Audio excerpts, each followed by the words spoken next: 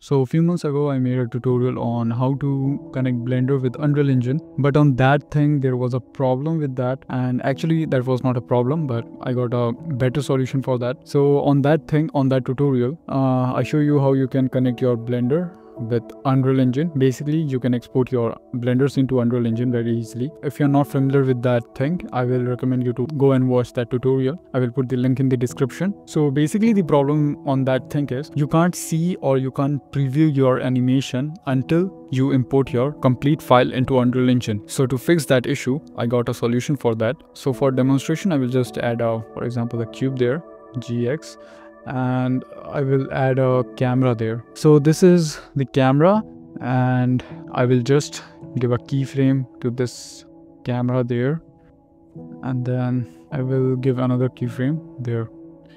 There is a camera animation there. This is Unreal Engine, and what I will do is I will just exit this. I will select everything, file, export, USD, and then I will just I will put this thing there. So you have to make sure that you enable this thing, animation, and you can enable everything if you want, and you can leave this like that. Just enable these things and you are good to go with this.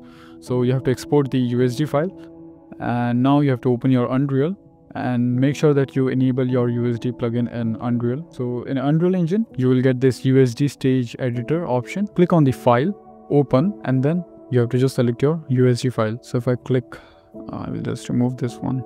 Okay, so you can see we have the camera there. This is our camera and this is our cube. So it is not visible in the right now. Okay, there we have the cube. I will just move this thing to this area so that we can properly see everything.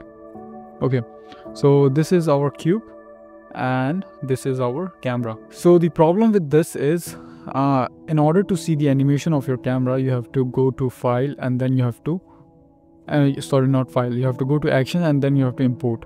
And this can be like kind of very wanky sometimes, because for example, if you want to just want to preview your camera animation in Unreal, then it will be kind of a very painful thing to just do the import again and again. So in order to preview your animation directly into Unreal Engine without importing, what you have to do, you have to just go to your level sequencer, and then you can just create a new level sequencer. I will just name this thing test, and then you can save this. So now you can see we have a new level sequencer there.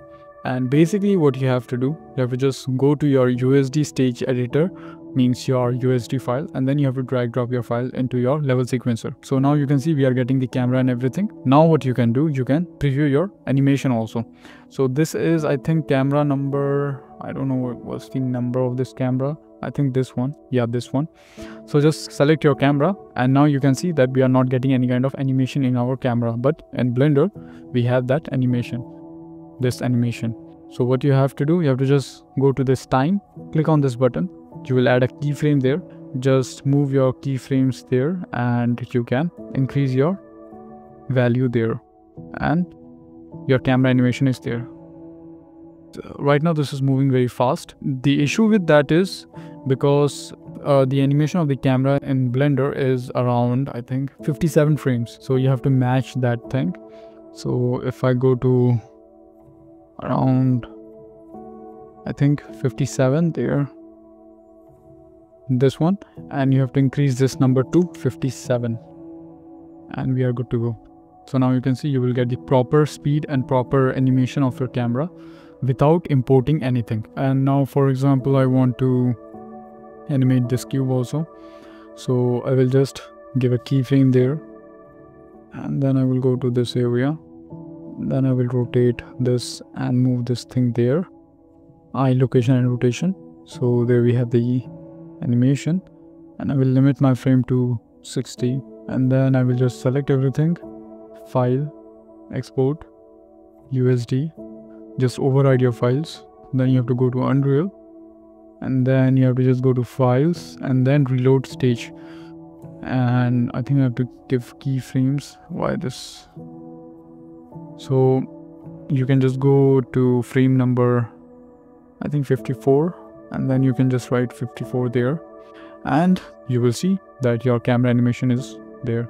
And to see this thing in main view, you have to just go to perspective, and then you have to just select your camera there. So now you can see the camera animation and everything is working fine, and you can preview this.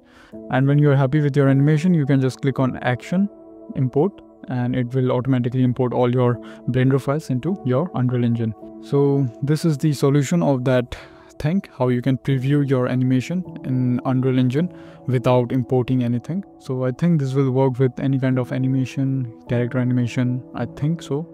Maybe it will also work with the simulations also.